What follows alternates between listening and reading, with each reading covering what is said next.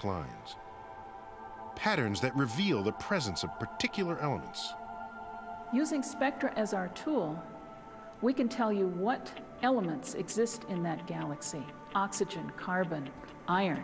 And we can tell you whether the galaxy is rich in those elements, has the broth cooked a lot, or is it still too dilute to make planets. That's what Sandy will do tonight. Measure the amounts of heavy elements to determine each galaxy's readiness for life. Sandy and her team ultimately plan to examine 65,000 galaxies in all, in a massive census dubbed the Deep Survey. There we go. Beautiful. Oh, isn't that great? Here are the results, hot off the telescope. This is fantastic. That's the kind you're talking about? That's oxygen, and oxygen here. This bright spot marks the presence of oxygen in a galaxy 5 billion light years away. Just purely by coincidence, we're looking at galaxies. Their light left just when our sun was forming in our own galaxy, right? And so this one here... Sandy uses the sun's level of oxygen and other heavy elements as her benchmark.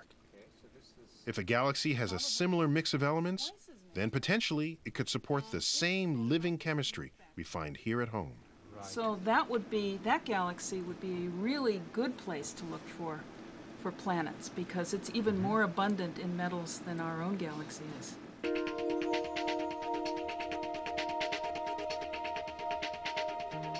2 years into a projected 10-year observing program, the Deep Survey team has already detected thousands of distant galaxies that are rich in the elements of life. And that leads to a startling conclusion. Our universe is hospitable to life. There are billions and billions of galaxies everywhere, cooking elements, making stars that are right for solar systems. The habitat for life is everywhere. That's no proof that life itself exists anywhere else in the universe. But Sandy's work does confirm that the elements essential to life as we know it are widespread throughout the cosmos. The message of the Deep Survey and all the other information that we're getting is one beautiful story, a new version of Genesis, a new version of the cosmic myth, only this time it's scientifically based. From the Big Bang to now.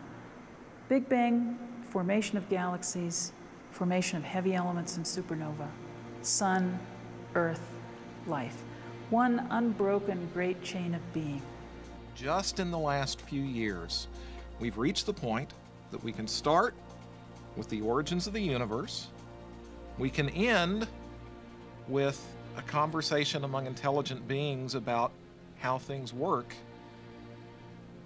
and have an awfully good understanding of every step that came in between the two.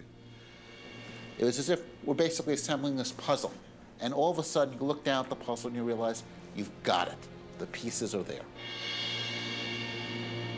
For almost all of human history, the heavens have been beyond our reach.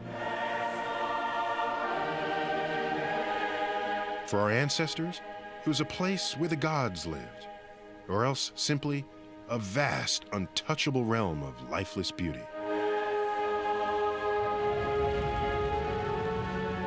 But now, the study of cosmic origins tells a different story. It tells us that the story of life, of us, extends far beyond Earth. It tells us that the emergence of the conditions for our kind of life was no accident.